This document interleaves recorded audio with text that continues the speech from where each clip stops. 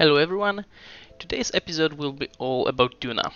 We'll start by returning two of our Kerbals back to Kerbin because they have served their time here in the Duna station and they will be looking for more challenges in the solar system.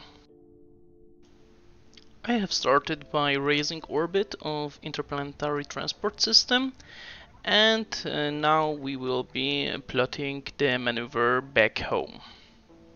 We are just few days from transfer window, so our transfer should be quite efficient and fast. Thanks to the nuclear engines, we are having a lot of delta V and we will be able to easily leave Duna system and make orbit around Kerbin. Maneuver has been performed nominally, so we are having quite good encounter with Kerbin, and we are aiming to rendezvous with our re-entry vessel that we have left in Kerbin's orbit before departing. Last checkups, and thanks to magic of editing, we are already back to Kerbin. Finally, we are plotting a rendezvous with our re-entry ship, and soon both our Kerbals will be back home. One last burn and we are having a rendezvous. And you can also see that the plume looks a bit different, and that's because I have uninstalled the real plume mod because it was messing with waterfall a bit and the sounds of some of the engines were missing. Nevertheless, we have met with the other ship in orbit, just some final course corrections, and we are starting our docking procedure, which ended up just perfectly. Finally, the crew have transferred to re-entry module and they will be soon back on surface.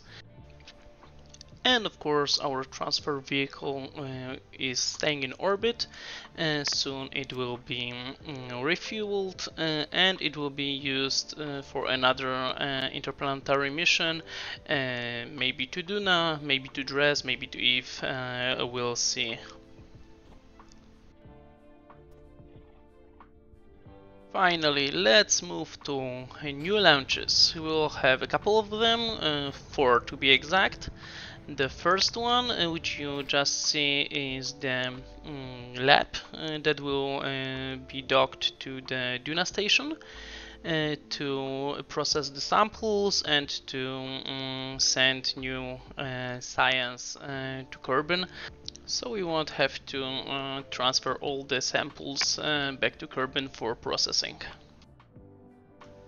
The launch was quite uneventful, everything went smoothly, we got a nice encounter with Duna, so now we can move to next launch, which is a sample container, because maybe you have noticed that my interplanetary transport system didn't have any place to store scientific samples. So I had to leave all of them in Duna station, but some of my contracts require me to bring them back, so that's why I need this container to get to Duna and back. Now this launch is quite more interesting. It's the launch of the Duna Outpost, and this outpost will be my first habitat on Duna, and it will hopefully be a start of the future colony.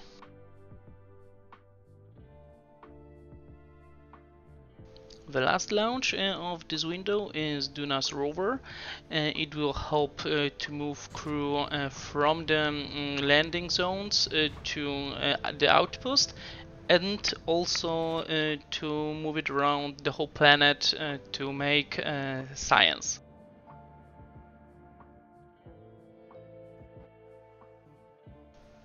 And now let's move straight to arrivals. First one to arrive is the lab. It will use its inflatable heat shield to aerobrake into a low orbit. and then it will rendezvous with the station and dock with it.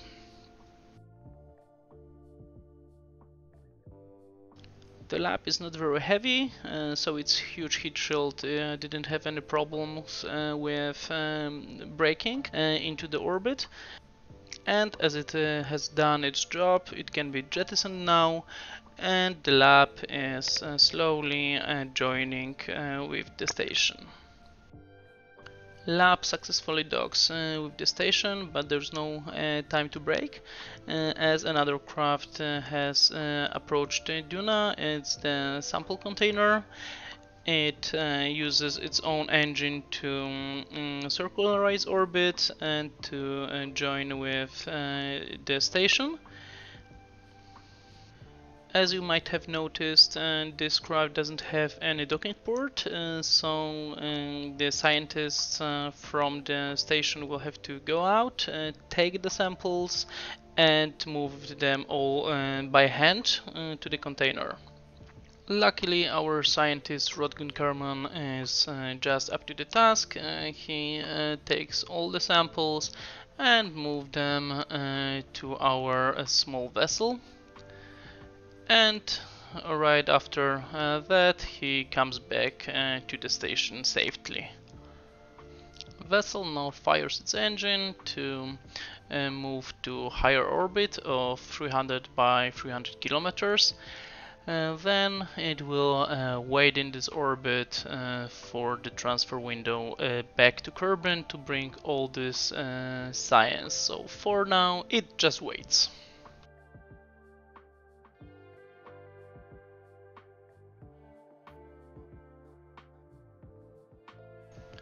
The Outpost also approaches Duna now, so let's check it out. It doesn't have the heat shield, so for its size it's quite heavy. That's why the air braking will be assisted by the engines. The engines will fire to slow it down, so the main parachute will be opened, as you just can see. And of course engines will also fire to lower the final touchdown velocity. And we have perfect touchdown. The base is being leveled, and it also deploys its solar panels and the antenna.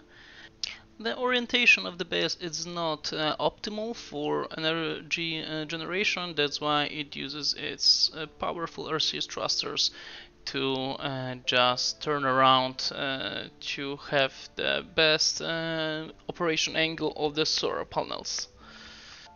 The rover has also arrived to Duna. It inflates its heat shield and enters the atmosphere of our red planet. The rover is not very heavy, that's why the heat shield allows it to cancel almost all the velocity, so it can just straightforward open its parachutes. But the parachutes will be not enough for safe landing. That's why Rover just before the touchdown will fire its 4 solid rockets to brake for acceptable speed. The rover has landed quite far away from the outpost, but it will use its Bon Voyage controller to meet up with the base. That's all I have prepared for this video, but soon I will be using all those facilities I have prepared.